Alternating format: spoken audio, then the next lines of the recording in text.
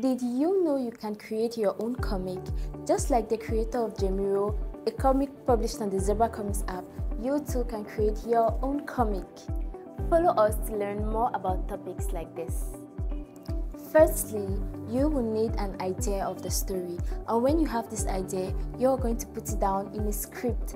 When you have your script, all you have to do is illustrate, and if you can't draw, check below in the comment section on our video on how to draw.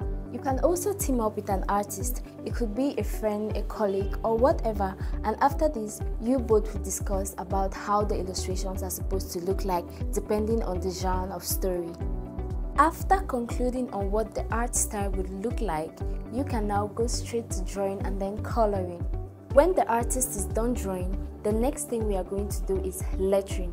Lettering consists of dialogue, that we have the speech bubbles, the thought bubbles, captions, sound effects, and sometimes more. Finally, your comic is ready. So now you need to publish so others can enjoy your beautiful story. On our next video, we will show you how to publish your comics. We publish comics on the Zebra Comics app every day.